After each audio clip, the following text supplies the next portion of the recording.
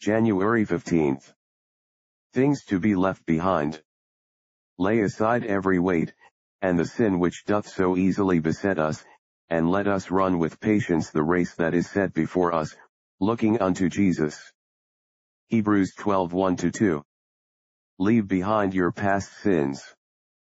They have been many and great, more than you can count.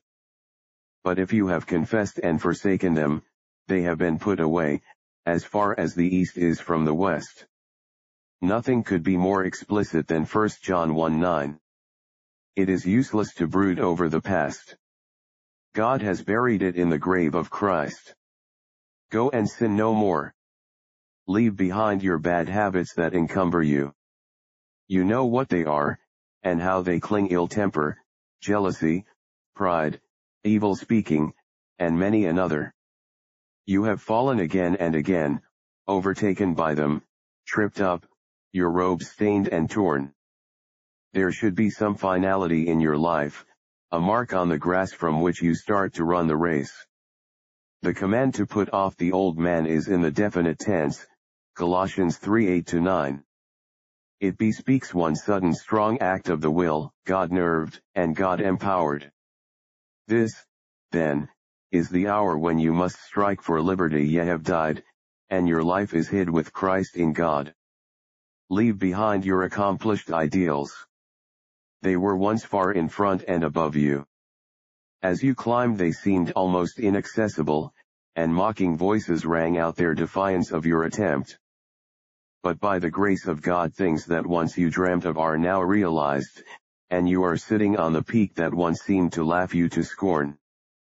But you must leave it behind. Look up. Look forward. Are there not fresh ideals calling to you?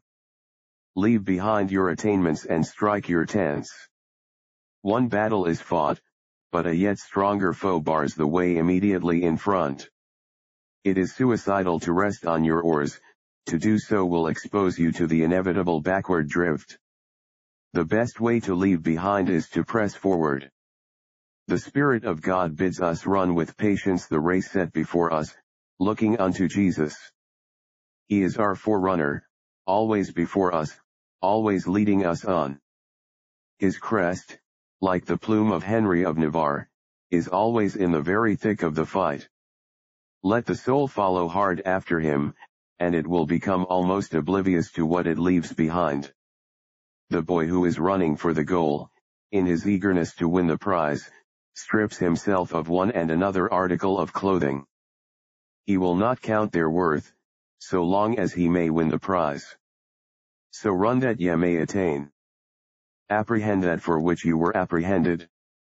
Lay hold on the outstretched crown of life. Prayer.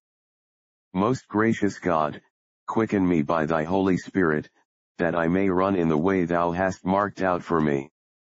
May I ever be kept looking off unto Jesus. Amen.